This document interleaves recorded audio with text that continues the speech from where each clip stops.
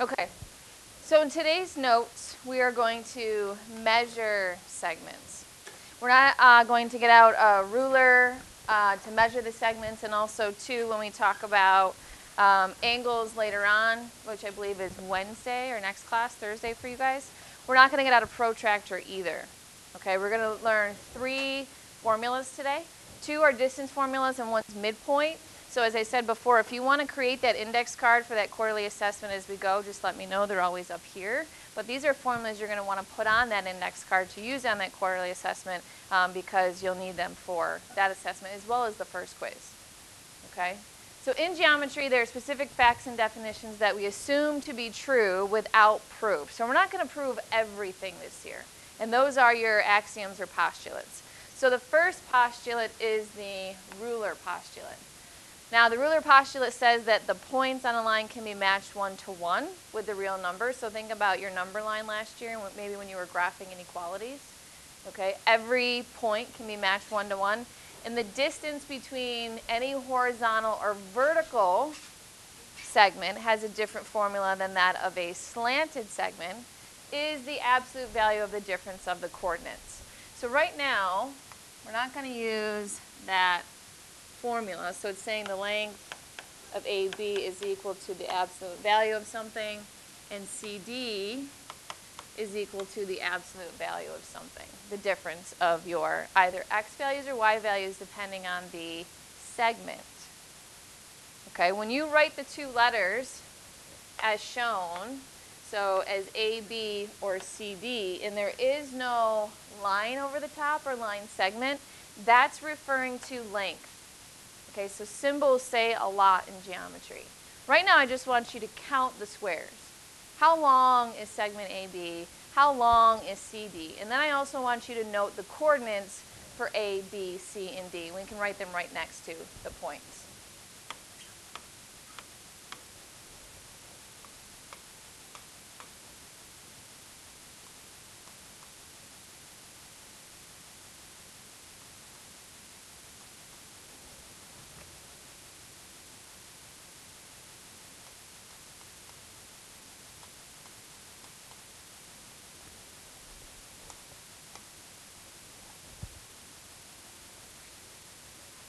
When you count the squares for AB, you should get 5. Okay? And any horizontal segment, what values are the same? Well, it's easy to spot when you actually write down the coordinates. Yeah, the y values are the same. So we look over here on this horizontal segment, we have negative 5, 3, 0, 3. So we have run, but we have no rise, if you think of slope. So it says here, by definition, the length is the absolute value of the difference of the coordinates. Well, since the y values are the same, if we were to subtract, we'd get 0. But if we subtract the x coordinates, so let's actually write the formula, x2 minus x1, we get 0 minus a negative 5, which is the absolute value of negative 5, which is indeed 5. On the vertical segment, now that we've written the coordinates, we can see that the x values are the same. So if I want to find the length, I have to find the difference in these y coordinates. So negative 6 minus 1, and the distance can never be negative. That's why we see the absolute value symbols. This is going to be the absolute value of negative 7, which is 7. So we're actually subtracting here y2 minus y1. Now, I want you to highlight that we only need to use this ruler postulate for proofs. We're going to get to coordinate geometry proofs not for another 2 units before we start some coordinate geometry proofs. And you only need to show the formula and utilize a formula with a proof. Okay, you can go ahead and count the squares. So I would count the squares. If it was a short answer on a worksheet, you could utilize this formula. But if you have any graph where you can count the squares, just count the squares. Okay? Below, before the segment addition postulate, it says that when 3 points are collinear, you can say that 1 point is between the other. So to the right, A, B, and D are collinear. A, B, and C are not.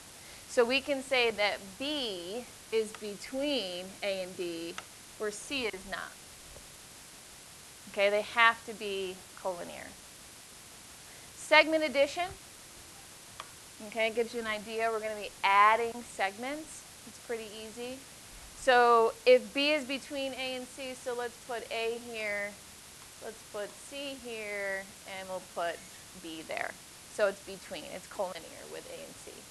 All it's saying is that segment AB, so let's say segment AB was 2, and if segment BC was 5, then what is the total length from A to C? 7. Okay?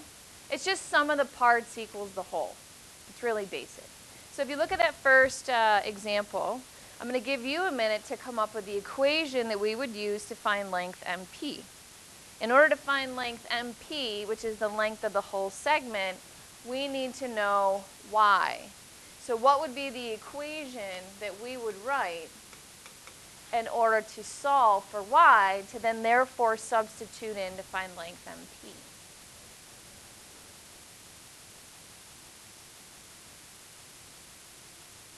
Anyone have an idea here? So we have the whole length. So the whole length from M to P algebraically is 5y plus 9. So the whole, 5y plus 9, equals the sum of the parts. So the two parts, one is Mn, which is 17, and the other part is Np, which is 3y. So the whole equals the sum of the two parts. At the high school, we are okay with you guys not showing all of the inverse operations to solve an equation. So what I mean is, to solve for y, if I subtract 3y from 5y, we get 2y, and that would cancel out on the right side. Subtract the 9 from 17, and we get 8. Divide by 2, whoops, and y is 4. So I'm okay with that work there. That's enough for me. If you need to go and still do all the inverse operations, then absolutely do so. So if y is 4, then back to my picture, well, I can plug it in here and then add 17, but I'm just going to do 5 times 4 plus 9. And then 20 plus 9 MP is 29.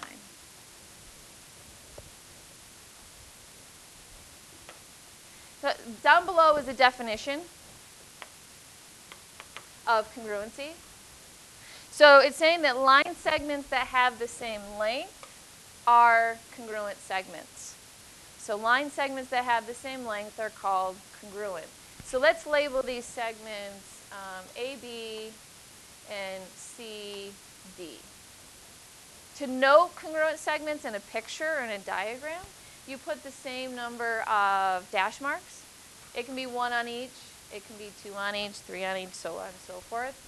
The big thing is in your explanations, it's the segments that are congruent. So segment, so in symbols, segment AB is congruent to segment CD.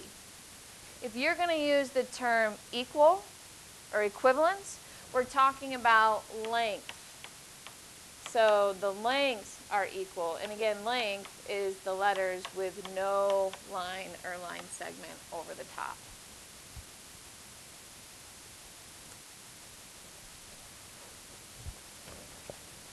Number 2 on the back says line segment JK has coordinates J, -3, 4, and K, 2, 4. So if you picture that, left 3 up 4, 2, right 2 up 4, is that a horizontal or vertical segment? Horizontal. And then L is right 1 up 3, and M is right 1 down 2. So that's going to be vertical. Determine if they're congruent. Well, by definition, if they're congruent, they must have the same length. So here is length JK, and then we'll find length ML or LM is the same thing. So because I don't have a grid to count the squares, let's practice using that formula. So I like to circle those coordinates that are different, so I know that's what I'm subtracting. So JK is the absolute value of the difference of 2 minus negative 3, which is the absolute value of 5. And then, again, the x values are the same, so I'm going to circle the y coordinates. And then LM or ML is equal to the absolute value of negative 2 minus 3. The order in which you subtract doesn't matter because you're taking the absolute value. So negative 2 minus 3 is the absolute value of negative 5, which is 5. So determine whether they are congruent. I'm going to say that JK and LM are congruent. What's nice about geometry as well is that you can replace any word with a symbol if possible. Okay, so congruent symbol is there. Explain. I'm going to say since the lengths of JK and LM are equal.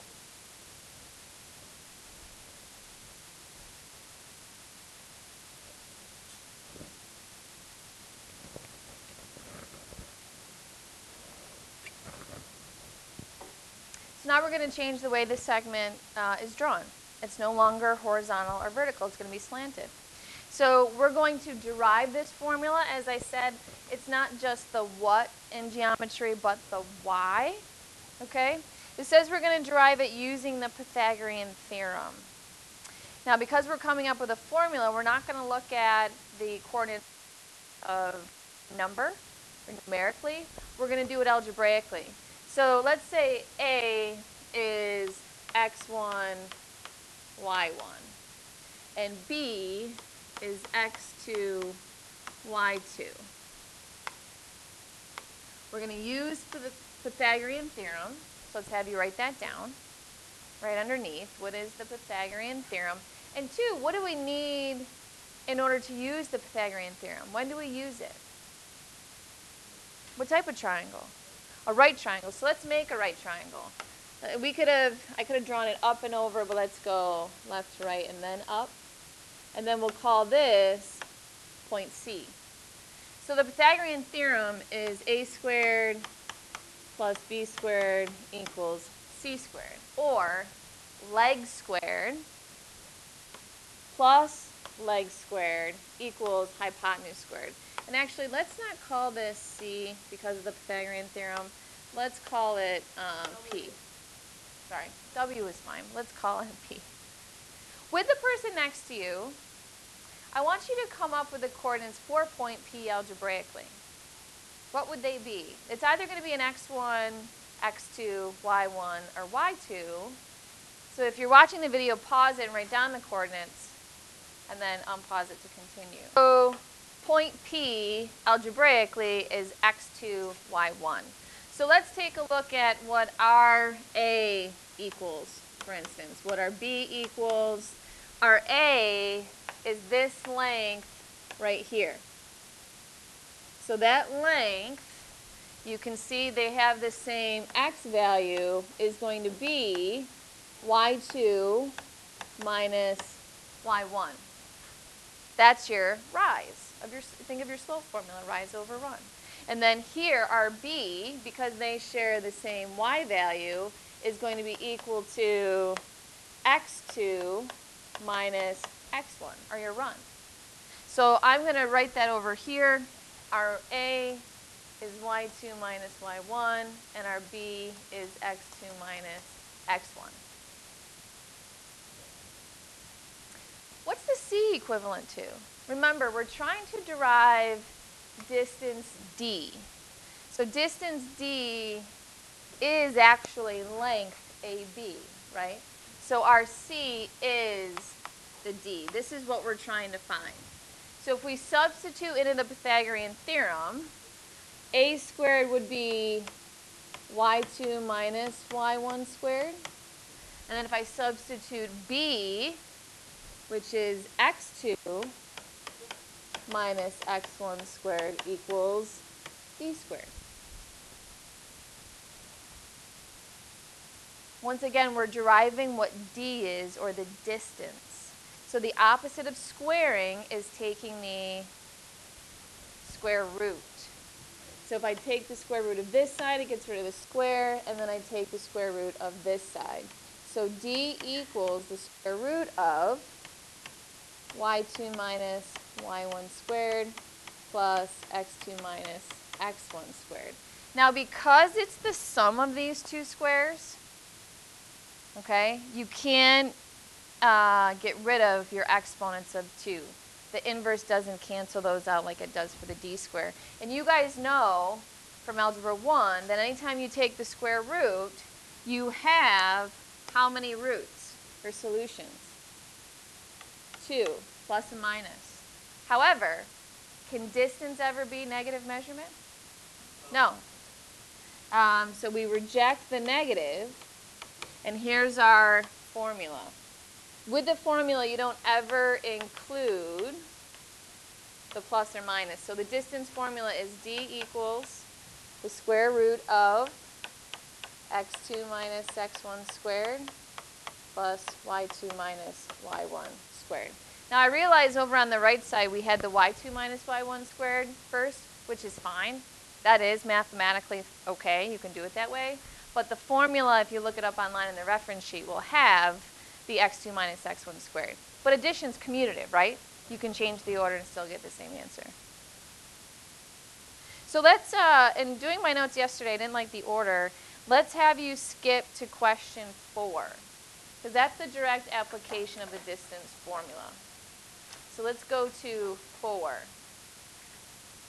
So flip the page, read question 4. We're given 2 points on which we have to find the length.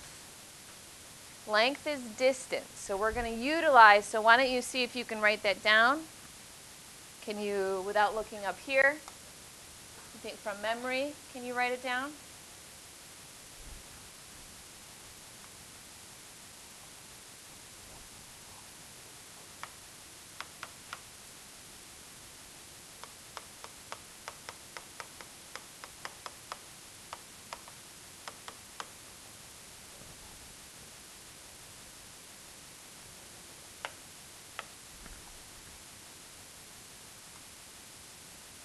So in finding the distance between these 2 points, again, length is distance. I like to circle the x's so that I know I'm subtracting those, and then I know I'm subtracting the y's that are not circled. So plugging it into the formula says I need to first subtract those 2 x values. So it's 2 minus negative 2 squared. And then I need to subtract the 2 y values, which is negative 2 minus 3 squared. 2 minus a negative 2 is, nope, 4. And then we're going to square 4. 4 squared is 16. Negative 2 minus 3 is a negative 5, and a negative 5 squared is 25. So now I'm going to find the sum of those 2 squares, 16 and 25, to get 41. Now the answer says, or the question says, to leave our answer in simplest radical form, bless you, does 41 have a perfect square factor? No, so that's our answer. Okay? So that's using the distance formula. So if we go back to midpoint, so the definition of midpoint was where we left off underneath the distance formula on that last page.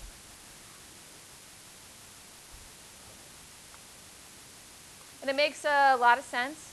Midpoint, so it's a point that's in the middle of 2 other points. So if I look at segment AB, the midpoint would be right here, M. And it says the midpoint of a segment is a point that divides the segment into 2 congruent segments. So AM is congruent to BM. Okay. Now a bisector A segment bisector can be a midpoint. If you bisect something, you divide it also into two congruent parts. So it can be a point, a ray, a line, line segment, or a plane. So let's put midpoint M over here. And I'm actually just going to sketch a bisector that's going to be a line. So this line, as long as it goes through the midpoint, and we'll label it PQ, again, AM congruent to BM, I'm just going to note that PQ, line PQ bisects segment AM.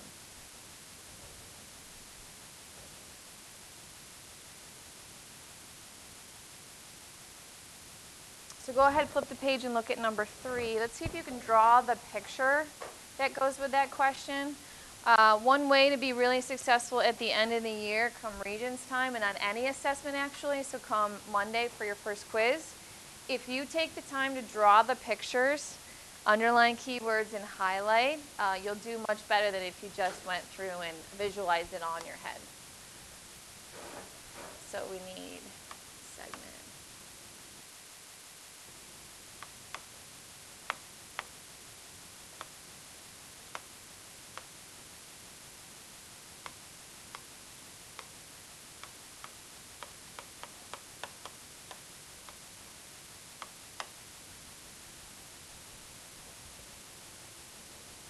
So it says we have segment JL and K is the midpoint. The length of JL algebraically is 4x minus 2, but the length of JK we know is 7. Find X, find KL, and find JL. Well, we should know KL right now. Before, we don't even have to find X. Who can tell me the length of KL if M is a midpoint of JL? Yeah, 7. So because it's a midpoint, JK is congruent to LK. So this is 7. We know that right away. So KL equals 7. And numerically, we can actually find JL, the distance all the way across right now, because we have the two parts. So the sum of those two parts, 7 plus 7, we have JL is 14. The only thing we have left to do is to find X. Well, since the whole is given to me right here algebraically, if I set 4x minus 2 equal to 14, we've got our answer. So add 2, divide by 4. 14 plus 2 is 16. Divide by 4. X is 4.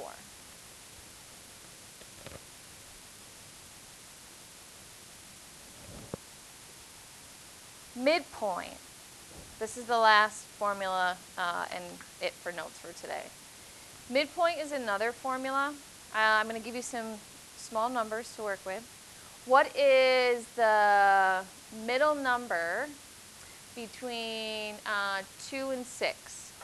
Yeah, 4. What's the middle number between 1 and 11?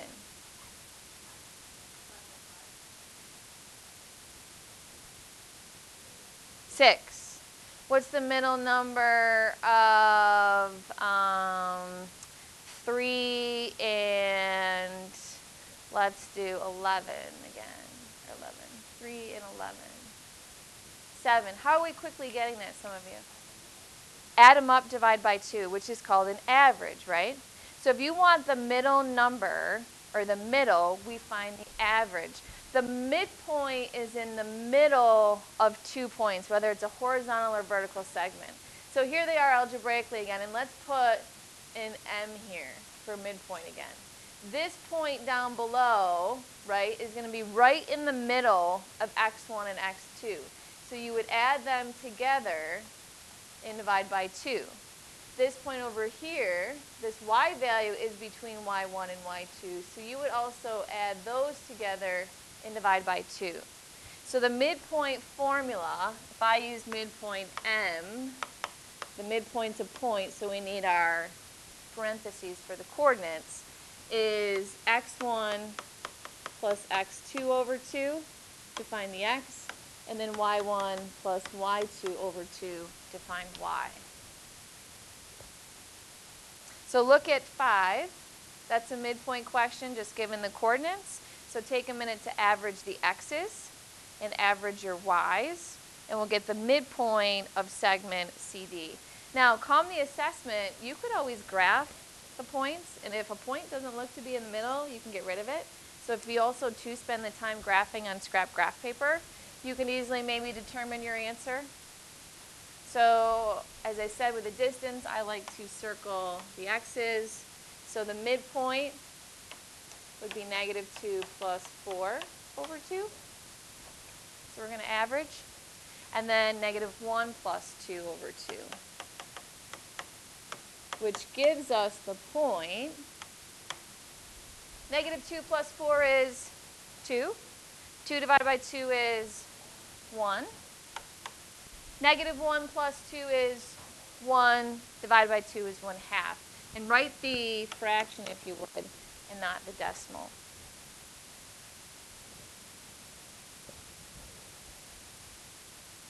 The very last question of the day is an endpoint question.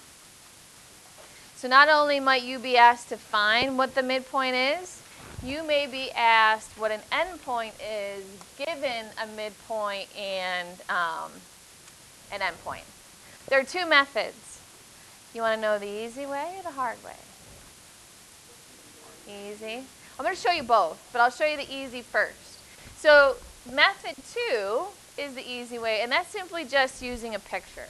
So let's draw the picture.